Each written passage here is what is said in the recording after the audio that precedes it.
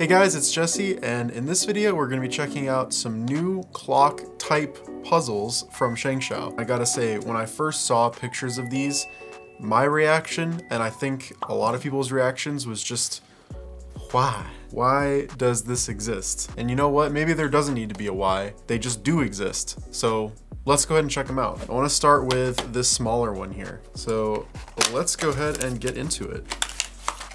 Aw.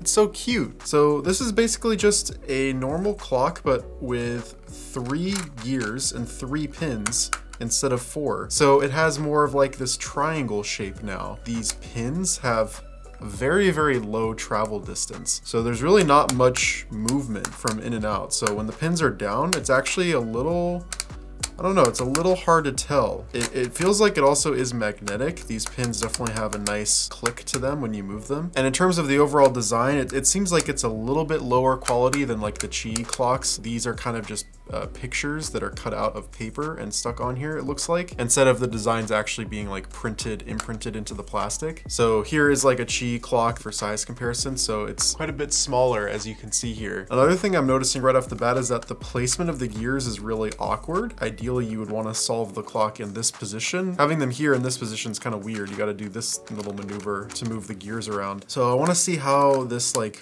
works. It should work the same way as a normal clock. If I put these 2 pins down and have this pin up, it should just be these 3 that move.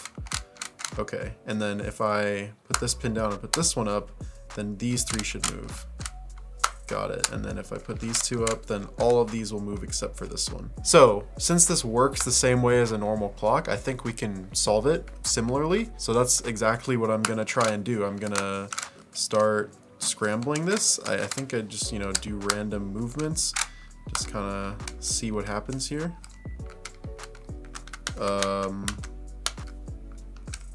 There we go. Okay, so if these aren't fully aligned properly, the pins get a bit stuck.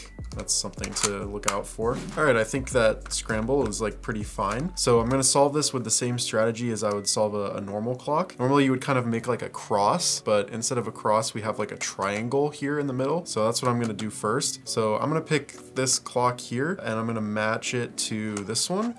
Yeah, all the pins go down, right? And then this one comes up and I match it like that. I want to match these 2 to this one. So this pin comes up and I match it. And then all the pins come up and it goes to 12. So then we can flip it, and then it looks like these 2 are already matching. So then we just move this one up, match these 2 clocks to this one. So then we can take these 3 pieces and match it to this corner piece.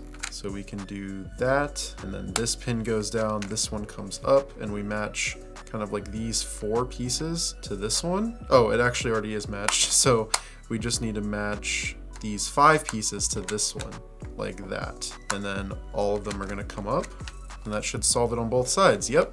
Okay, so I do still remember how to solve a clock. That's good. That would be embarrassing if I didn't. That's pretty fun. I think you could probably get really, really low times with a little bit of practice on this puzzle. All right, so let's go ahead and check out this puzzle, the even bigger clock. Wow, I never even noticed this on the side. The practice of the magic clock is a tempering of the will, and the transformation of the magic clock is a test of the practical ability. All right, let's go ahead and check this one out. I'm excited. All right, that's a big one. So I guess in terms of cubing, this would be like the Mega Minx of clocks, while this one is like the Pure Minx of clocks. I don't know. This one has like 5 pins, 5 gears here. What's really bugging me about this clock is that the center clock is off center. It's not actually in the middle because they had to make room for this big Shengshou logo here. I think it would look so much better. Just make the logo smaller or like put it in the corner, like something. The movement on this one is pretty much the same. It's really not that great, honestly. It kind of just reminds me of like the old Rubik's clocks. So if I have all the pins down and then this one comes up, these 4 are gonna move, right? And then if this one comes up, I guess it's like these 4. I don't know, it's kind of weird. Again, I wish this was centered. I think it would make it a little more clear. Oh, okay. so it doesn't move. It's just these three. Actually, the only way to move this middle one is with the top pin. Let's go ahead and scramble up this one. I want to see how long this will take me to solve for the first time. So I guess what I'm gonna do is like pick this middle one and then align it to one of these outer like edge ones. So this is actually kind of weird because the only way to move this one here is with this pin, but we need this pin to be down if we want to align these pieces with this one. So I think I actually solved this wrong. What I think you're supposed to do is line up these two with this one first. I'm actually going to align this one to this one like that, and then align this one to this one like that. These are like grouped together now, and then we can align these three with these. So I'm gonna turn all of these pieces here to match this one. So these three pins come up, and then I'm gonna turn that over there, and then these three pins come up to move all of these pieces to match with this one. Like that, and then all the pins come up and we go up to 12. So we're going to flip and do the same thing. We'll align these two to the center one. This one's already aligned, and so we'll just align that one like that. Then we will align these three pieces with this clock. Then we'll align these 4 clocks with this clock and align the 5 with the last one. So now like all of our edge pieces are solved basically, and then to solve the corners, this corner is already in. So we want all the pins up except for the pin closest to the one we're solving, which is this one. We're gonna align everything with that pin. This pin's gonna go down.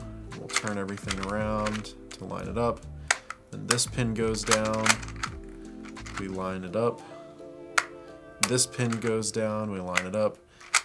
Everything goes back up, and that should solve it on both sides. Yep, that definitely worked. So yeah, if you know how to solve a clock, both of these puzzles are gonna be really easy, intuitive. The solving method's the exact same. I guess this one's like a tiny bit different because you have to slightly prioritize which pieces you solve first, but that is really not that hard. I wish the turning was a little better. I think it could be improved. The overall quality is kind of feels a little cheap. It's just not quite as premium feeling as like the Chi clock. But these are obviously non-WTA puzzles. They're not really meant for like top level speed solving. Oh gosh, I just noticed something that's gonna bug me a lot about these. One of the pins on here is wrong. I think this one is the one with the wrong pins. These dark blue colored pins should be on this side, and these light blue should be on this side to match this one. So I don't know if they're all like that or if this one's just messed up, but that's a little annoying. So these are titled as a 3x3 clock and a 5x5 clock, which kind of implies that this one is a 4x4. I don't really think that makes much sense. If you're gonna translate from clock to end by end, this would be a 3x3. I think this is like pure Minx Mega Minx. Anyways, this one is $10 and this one is $18. Yeah, not too bad. If you guys want to check out these puzzles, the links to both will be in the description. Just to let you guys know, we actually are on TikTok now. We have a new TikTok. It's TheCubicle.official. Come follow us. We're gonna be posting lots of like stupid videos on there, memes, whatever I think of when I'm bored. So yeah, it'll be a fun time. Anyway, I hope you guys enjoyed this video. Thanks for watching, guys. Bye.